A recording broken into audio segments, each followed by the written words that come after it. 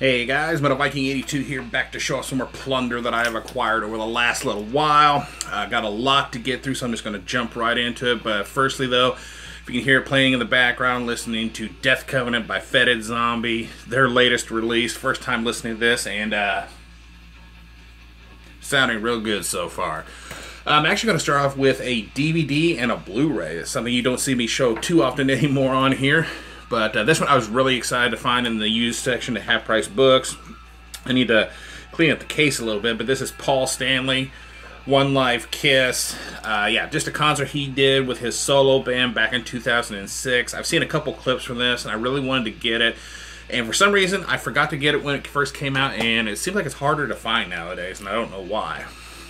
Next up, I found this in the rock section at FYE instead of over in the metal section where Iron Maiden stuff is kept. But this is a Scream for Me, Sarajevo, A Time of Hope, or A Story of Hope in a Time of War. And no, I did not pay $17.99 for this. It was on sale, and I have a 10% discount because I have a membership card to FYE. But yeah, this is a concert put on in 1994 with Bruce Dickinson in his band Skunk Works, and I actually read about what all went into this concert in his book. Very fascinating, so I cannot wait to watch that.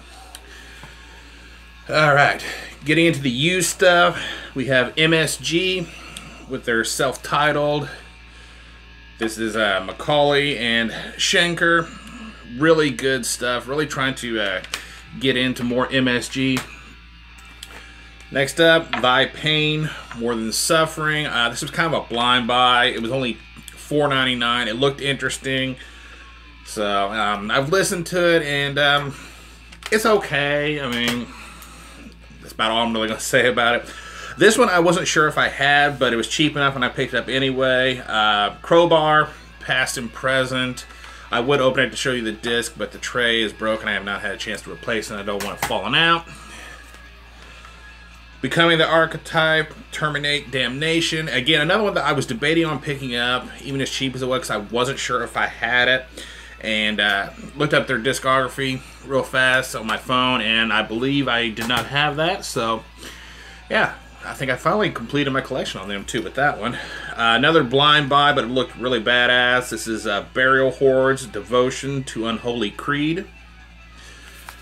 From what I read, these guys are a black metal band. Not sure where they're from, but thought I'd give it a shot. Then we have Converge with Petitioning the Empty Sky.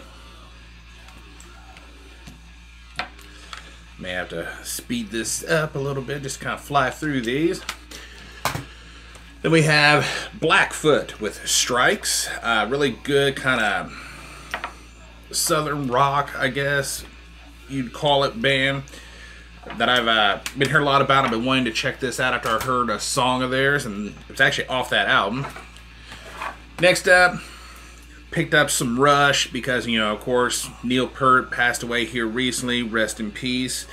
And, you know, I've got Rush CDs, but I've just, you know, it's one of those things that you start collecting a band and then you kind of just forget about it, and then, you know, something happens that they get brought back to your attention. And I know a lot of people say, oh, it takes somebody's death to finally, you know, give you a kick in the ass to do it. But, you know, sometimes that's what it takes. And sad as it is to say, but picked up a few from the used section and a couple new ones from FYE. Got Presto,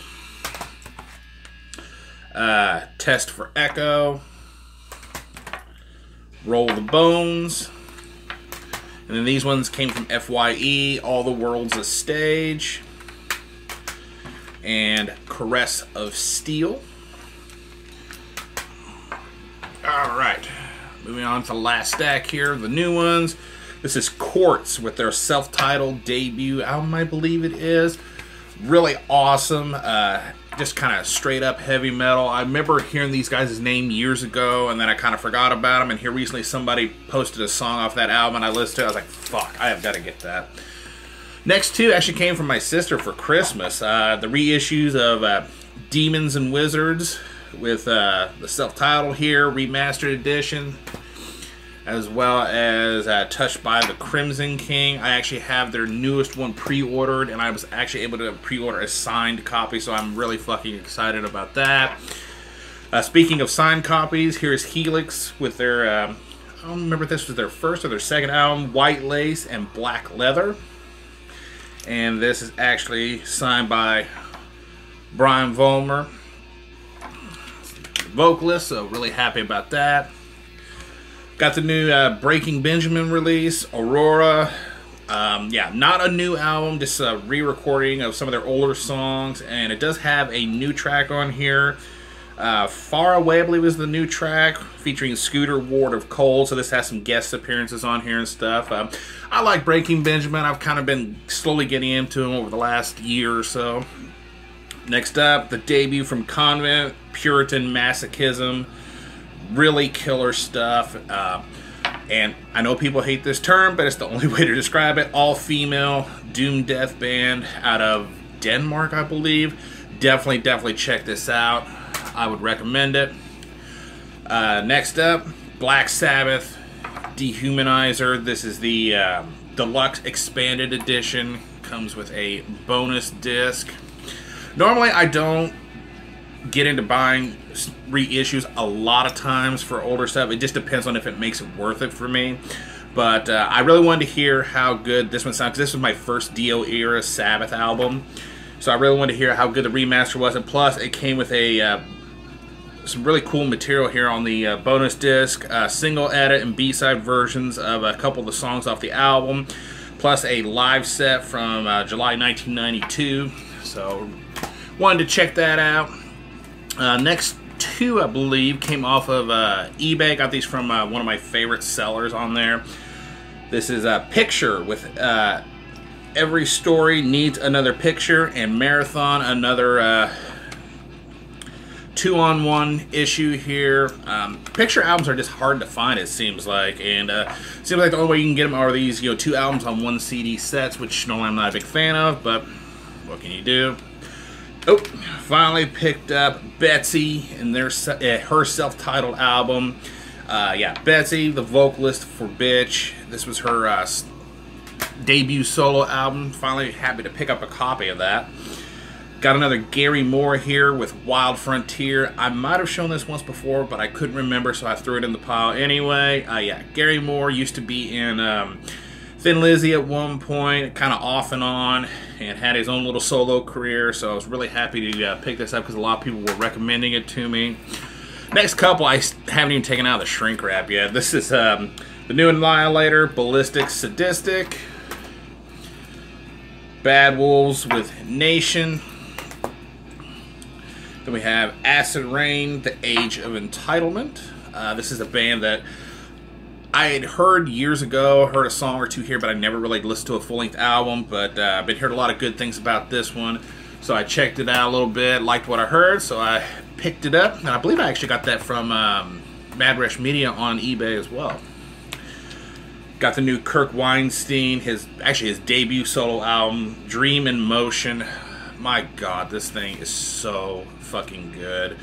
You know, Kirk, guitarist, vocalist, mastermind, and riff beast of Crowbar, also of Down and Kingdom of Sorrow, among other things. Yeah, really good album so far. Really one of my first 2020 releases. So, got Ellefson, Sleeping Giants, debut solo album from Megadeth bassist. It's a 2 CD version, which I believe the second one is just a yeah, just an artist sampler from his label and everything. But yeah, only listened to a little bit of it so far. Sounds pretty good. We got 3 Tremors with their self-titled debut, featuring I cannot remember the guy's name from Cage, the vocalist of Cage, Ripper Owens, and Harry the Tyrant Conklin. And we have Crusadist with The Unholy Grail. Picked this up off the band's Bandcamp, and they were gracious enough to sign it for me. So thank you guys if you happen to be watching this. And last but not least, picked up the new Fit for an Autopsy album, The Sea of Tragic Beasts. Been meaning to pick this up, and I kept hearing this song Unloved on Liquid Metal, and I finally was just like, you know what, fuck it, I gotta get that. So yeah, that is going to do it. Sorry I had to start rushing, but I had a lot to get through, and I got to try to keep these videos a certain length, or it just becomes a hassle trying to upload them. So yeah, that is going to do it. Thank you guys so much for watching and subscribing, and until next time, stay brutal.